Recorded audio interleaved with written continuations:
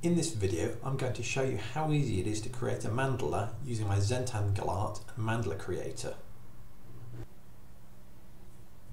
All you do is select the ellipse tool from the toolbar here by clicking on it, then simply hold down the shift key and click and drag.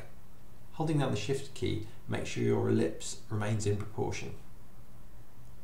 Then simply select a brush from the brushes tab here by clicking on it, and as you can see, one of the mandala pattern brushes has been applied to it.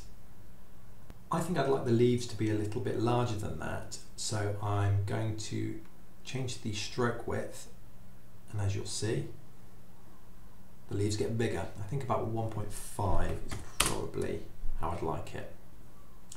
I'm now going to add a second brush stroke on top of this one, and so to do that I'm going to go to Edit, Copy, and then Edit, Place in Front, and that ensures that your new circle goes in front of the old one.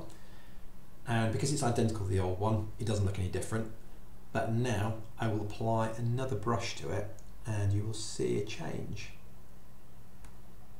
I prefer not to see the inner parts of these leaves, so I'm going to recolour the fill from this circular shape here so that it's white, so it blankens it out. And to do that, I'm going to go to the Colour tab here and select the fill and simply click on the white bit there, and as you can see, the leaves are gone.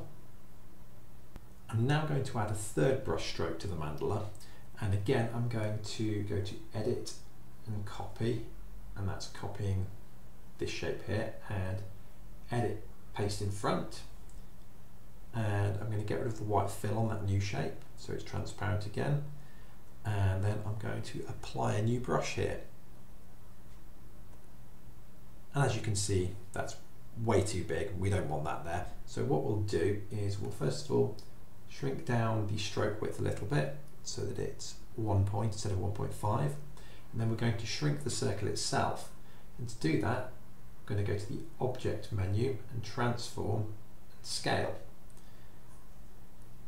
And at the moment we're at 100%, so we're going to see what 90 looks like. I'm going to click the preview box there.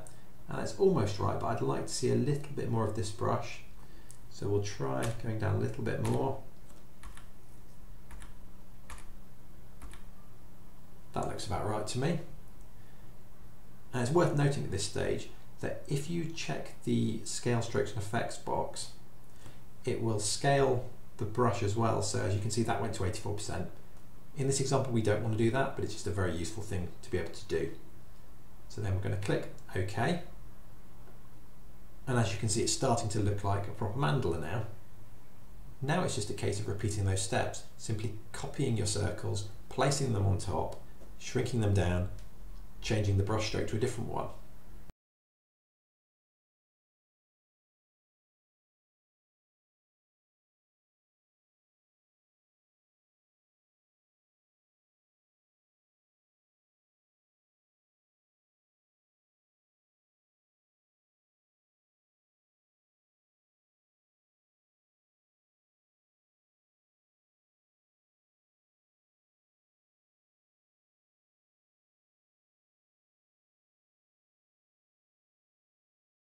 And there you have it, a finished mandala made in just a couple of minutes.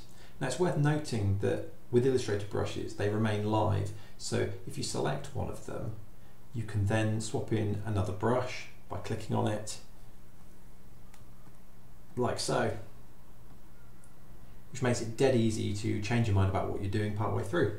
If you have any questions, please leave a comment or send me an email. Thanks for watching.